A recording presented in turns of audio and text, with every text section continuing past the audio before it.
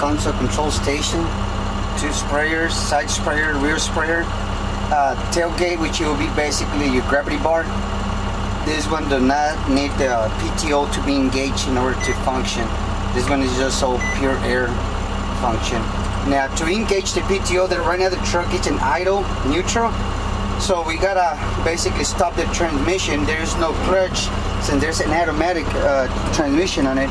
We're gonna shift it to a gear, and then we're gonna go ahead and shift in our PTO, and then we can put it back into a low gear or neutral. It just depends. If you want to spray while the truck is parked, you put it in neutral, and if you want to spray with the truck running, then we're just gonna shift it to our lowest gear, which that's what we're gonna do the video now, spraying the truck at the lowest gear. PTO is engaged.